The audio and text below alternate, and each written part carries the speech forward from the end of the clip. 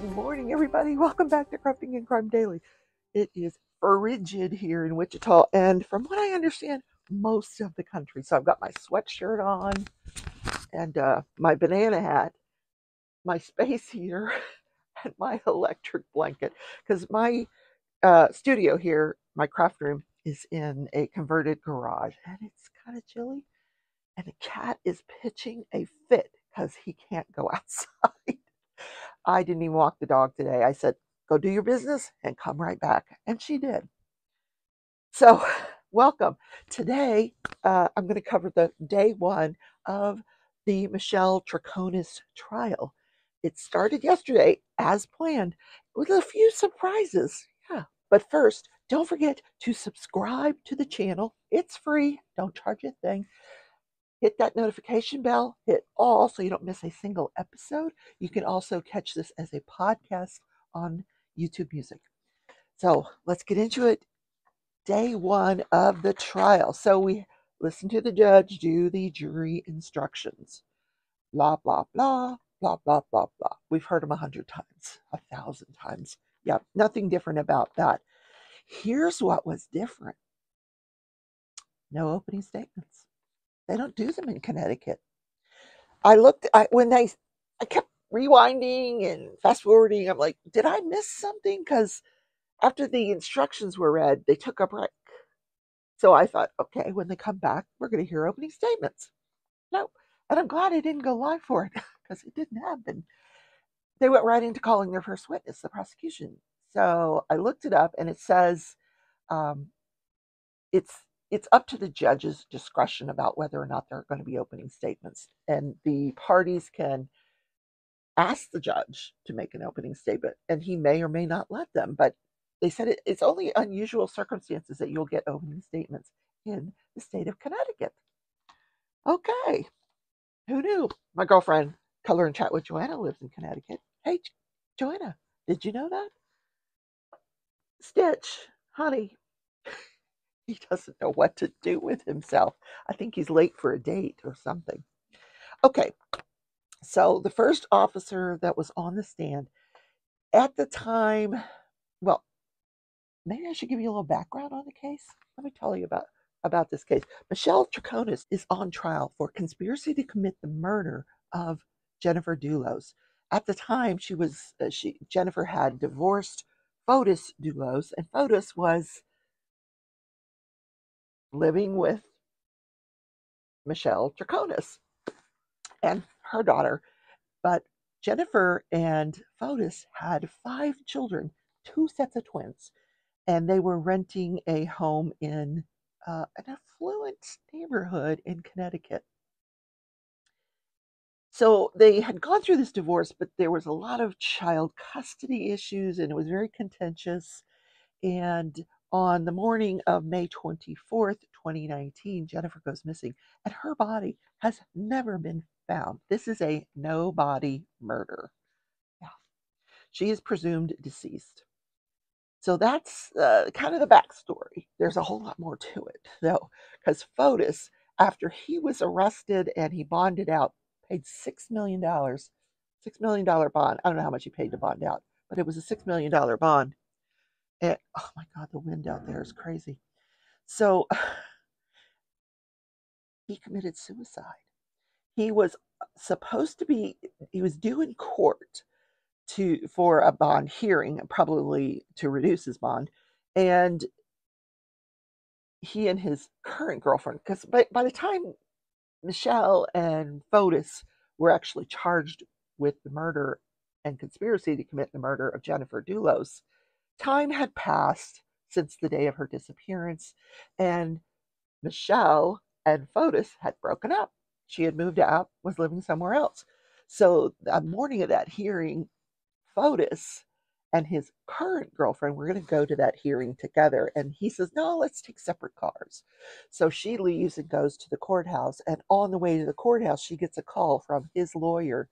And his lawyer says, where's Fotis? And she says, well, we took separate cars. He's on his way. And he says, no, his GPS tracker is showing that he's still at the house. She's like, oh my God, call 911. First responders get to the house. He has committed He has ended his life. And I don't think you're allowed to say that word on YouTube, so I'm not going to say it. He ended his life by carbon monoxide poisoning. Now, he didn't die that day. They resuscitated him, took him to the hospital. He had a chance to visit with his children, um, or his children got to see him. He was on life support before they basically took him off life support and pronounced him dead. Stitch, baby, come here. Come here. You want to say hi to the peoples? Say hi, peoples. I've got some cashews here. He's interested. You silly kitty. What are you going to do today? He's so bored. He likes to spend his day sleeping out under this tree in the backyard. And it's just not happening today. Anyway, so no opening statements, like I said, and they get right into the first witness. So the first witness is obviously the first responding officer to the home of Jennifer Dulos. So what happened was that morning she drops off her children at their school. All of her 5 children are between the ages of like 8 and 12 at the time. She drops them off at school. She goes back home and she's got 2 doctor's appointments in New York City. And according to the nanny, she had been planning to take her Range Rover to these 2 doctor's appointments. So she opted not to take the Range Rover, and because that was still at the home when this first officer arrived, and she took her other vehicle, which was a Chevy Suburban. Now, what the heck? A Chevy Suburban and a Range Rover? What kind of money did this woman have? Well, I do know that her maternal aunt and uncle founded Liz Claiborne. So that kind of gives you an idea. So the nanny calls the police. They said, she didn't go to her doctor's appointment. We got a call from the doctor saying she didn't show up at her appointment and she hasn't come to get the kids. So this officer kept referring to her as the babysitter. I'm assuming this is the same. I'm assuming he means nanny, but I don't know, that wasn't really clarified. So he's saying that the police got a call from the babysitter that she hadn't come home. So this person that called gives the police officer the code to get into her garage. So he gets there, another officer comes with him. Like I said, at the time he was a sergeant.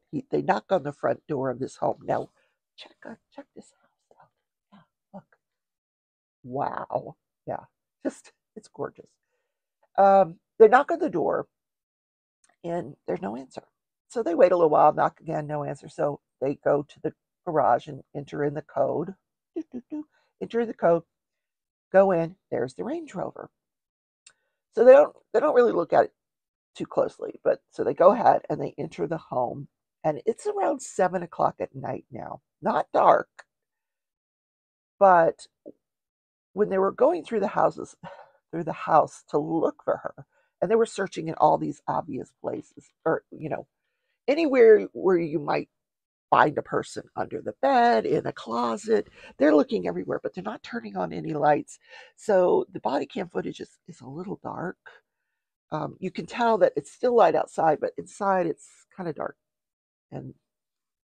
But I lost count of how many bedrooms they went in. And the master bathroom had a soaker tub. Like, that's my dream, a soaker tub. Oh my God. What? Yeah. So they're not finding her. They look everywhere, and everything is neat and tidy. Nothing is out of place. This home is gorgeous. The kids' rooms, nothing out of place. The only place where you could tell signs of life was a playroom, which was, because it's 3 stories, this house. On the 3rd floor, when you get up to the 3rd floor, almost like in an attic, a built-out attic, they had a playroom. There's a couch and there's toys scattered about. So obviously that's probably where they spent most of their time as a family. But no signs of Jennifer. So they, and I might add, these guys are not wearing gloves. They're not touching a lot of stuff, but they're not wearing gloves. So, they're opening drawers, and I don't know why, but they're opening drawers and cabinets and, looking around, opening closets. looking in crawl spaces. They're not finding anything. So they get back down to the kitchen and they see that her purse and jacket are there.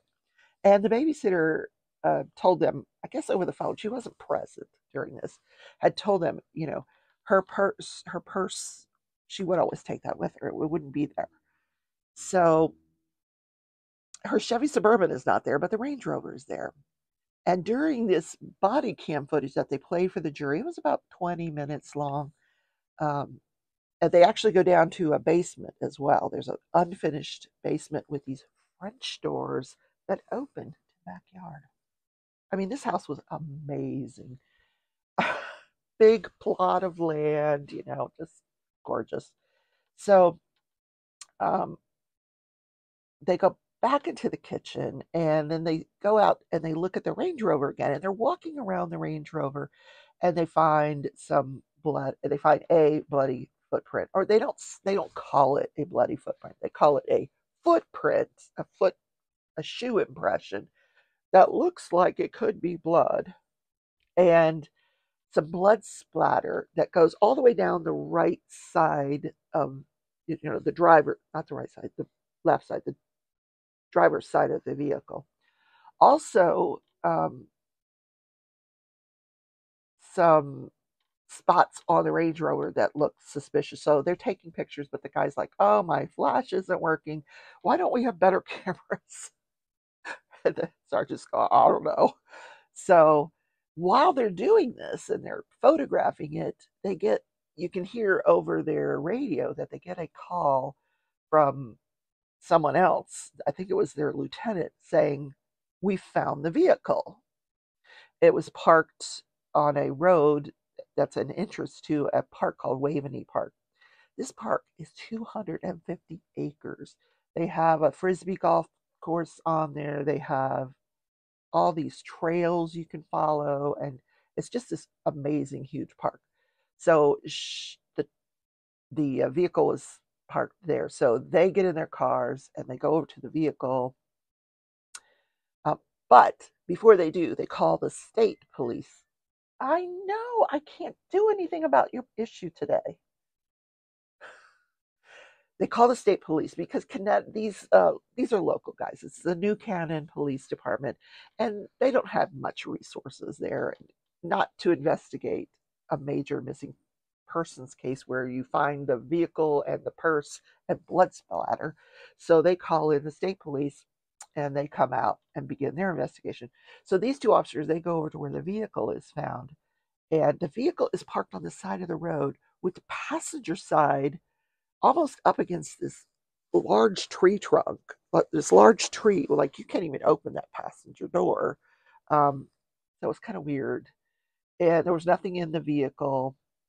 They actually had it towed to someplace where they could investigate the vehicle further.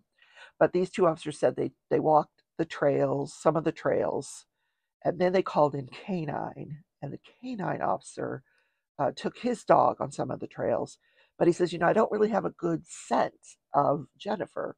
So they said, well, come over to the house. We'll get something that has her scent. So they go in the kitchen where that jacket was, and they put it out in the driveway so the dog can get Jennifer's scent. But he never does find anything, the dog. Very interesting. So I just want to go through my notes, make sure I haven't forgotten anything. They were using flashlights in the house. That's one of the things and they said when the state police began their investigation, they did take these two officers' fingerprints and palm prints so that they could be ruled out as a suspect, because they weren't wearing gloves when they were looking for somebody. They weren't expecting that this would turn into a crime scene, but it was declared a crime scene. And yeah. So her purse was actually found in between the kitchen and the mudroom. And then they also found in her jacket the keys to the Chevy Suburban. They found on the garbage can lid, they were going through the kitchen garbage, but they found on the garbage can lid a substance that appeared to be blood. So at this point, now the state police are there. They're investigating. It's a crime scene. So this officer, together with another officer, they start canvassing the neighborhood, which is routine, and they're looking for ring cameras or those surveillance, any kind of surveillance camera that could have caught her vehicle coming and going. So they do end up with a neighbor's camera that shows the vehicle leaving the house at 7:08. Now, what is it? Oh, 7:58 a.m. Here's a picture of the vehicle leaving the house. It returns to the house at 8:05 a.m. And this is the Chevy Suburban. And he says, we knew it was her Chevy Suburban because it had some stickers or something on it that they knew about. Then again, leaving their home at 10:25 a.m. Then the next person on the stand was another patrol officer, but she is the liaison for the school where Jennifer Dulos dropped her 5 children off that day. So she went to the school and they had surveillance footage there, and they could see that she had dropped off those children at 8:03 a.m. And she was asked, what time does school start? And she goes, well, it varies based on what grade they're in, but anywhere between 8:15 and 8:30 their day starts, but they're allowed to drop the kids off anywhere between 7:45 and 8:30. So that was her testimony. So the next person on the stand was a state police officer. And I'm not going to lie to you, I didn't listen to the whole thing. I'm going to catch up today, and I will bring you more on Monday. Yes, also going to do some true crime stuff next week. Yeah, we're not going to do court cases every single day, but yeah, we're going to do some true crime stuff. So now the crafting portion of the show. So yesterday I I got this in the mail, this Bed of Roses Afghan kit. And I want to thank my subscriber, Berta. She's a member of my channel. She made a substantial donation to the channel, which allowed me to purchase this. And so I was determined. You could see it in my Wednesday live this past week that I was a little bit of... It's not that I couldn't read the pattern. It's just that it wasn't making sense to me why I would need to carry the yarn on a row where there was no, you didn't need that yarn. So, because I had just come off making this corner to corner Afghan. So apparently, so I looked up on YouTube, tapestry crochet, and you do carry it. The reason you carry it that way is so that once you're done with the pattern, it looks good on the front and the back, instead of having the back like have all these edges sewn in, and then you're just, it makes the project so much easier. So I did figure it out. I got a little frustrated on Wednesday, but I was determined and I figured it out. So I was working on it yesterday. So here it is. Now it's a little rough because, like I said, I just figured it out. And, your question is, can you see the pink through the white? You can, but I don't really mind that. I love pink. I think it gives kind of a unique look. So here it is. So I am carrying the pattern, the pink, all the way through it. But this is one side, this is the other. So it looks good on both sides. And I did look at this up close, and you can see when you look at it up close that they are carrying that yarn all the way through it, the lavender. I think there's another picture in here. Oh, the one on the back. If you look really closely, it's very hard to see, but you can see that they carried the lavender all the way through. So if you look in the white, you probably can't see it on camera, but I can see that they carried the lavender all the way through. But that's how I want mine to look. So I didn't realize that I should be pulling this taut. See, you can kind of see it here. I should have been pulling it taut. So here I pulled it taut, and then I'm going to hide these threads when I do the border. But what I did was I am following this graph, and what I did was I blew up the graph so that I can mark off the rows as I went. So this is as far as I've gotten on this graph pattern, which is 27 rows into it. basically that bottom portion there. Okay, so that is that. Today I'm going to be working on the Crazy Cat Lady. I will be on Mickey Sunshine Live's, or Mickey Sunshine Creates Live tonight, and I will show you then my progress on that. I didn't get as far as I wanted to this week because, frankly, it's cold in this room. And I was actually doing this crochet in a warmer room, which I may do that as well this weekend, which might put me behind on the diamond painting, but you know what? I don't stress over it. Last night, I was laying in bed and I wasn't tired. And I'd already watched my show. Oh my gosh, there's a new Harlan Coben.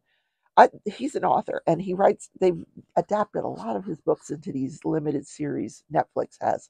And they have another one on that I just started. It's called, oh my God. Oh my God. It has Fool in the title. I don't know what it is. Siri, or Alexa, what's the latest Harlan Coben novel on Netflix? One moment while I find a selection of books for you. Here's a crime thriller by Harlan Coben you might like. Promise Me, Myron Bolitar, Book 8, from Audible. $18.32. That's not the one. Try saying things like, here are summary, get ratings, or next recommendation. Delete the experience at any time. Just say stop. Stop. Bye. Bye. Okay, never mind. Not answering my question, dadgummit. Anyway, look for it on, look up Harlan Coben on Netflix. You'll find that show. So I was laying there and I said, you know, I'm not tired. And that office of mine, because we've got 3 bedrooms here, and the 3rd bedroom is my eBay office. And I said, it is a wreck. Every Amazon box that came through here during Christmas and birthday time got empty box. The boxes got thrown into that room because I like to save them for shipping. So I went in there and started breaking down boxes. I'm in my pajamas, my plaid jammies, and I'm breaking down boxes. My sister's like, what are you doing? Breaking down boxes. Midnight last night, breaking down boxes.